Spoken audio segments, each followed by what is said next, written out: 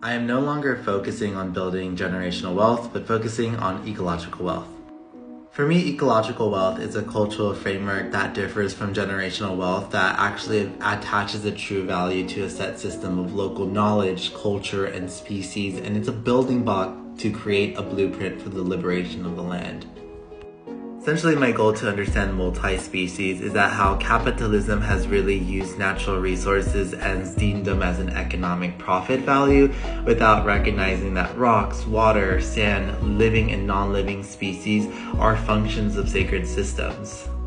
One of my favorite authors is Vandana Shiva, and she refers to how local knowledge has been seen as inferior to a lot of dominant science and economic models. And ecological wealth isn't really about romanticizing the past, but it's a more futuristic approach that centers the need for local biosystems and liberations of all species. People who are close to the land